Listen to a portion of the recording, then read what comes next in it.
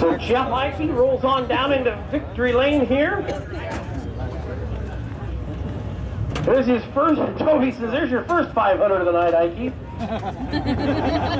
Picking up tonight's Australian Pursuit from Rumors Bar and Grill, Jeff Aikey. Jeff will give old Steve Prisky a nice big handshake. Big old cash, Jeff. Sure, out, ain't nothing better than taking Steve's money. I love it.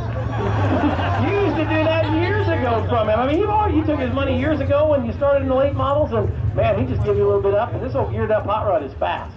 She's ready to go. My guys tightened her up a little bit and told them in the heat I was a little bit loose, and she's going now. Jeff, you're defending champion of this event. What would it mean to put this old crown jewel in the belt again tonight? I'm going to give her hell.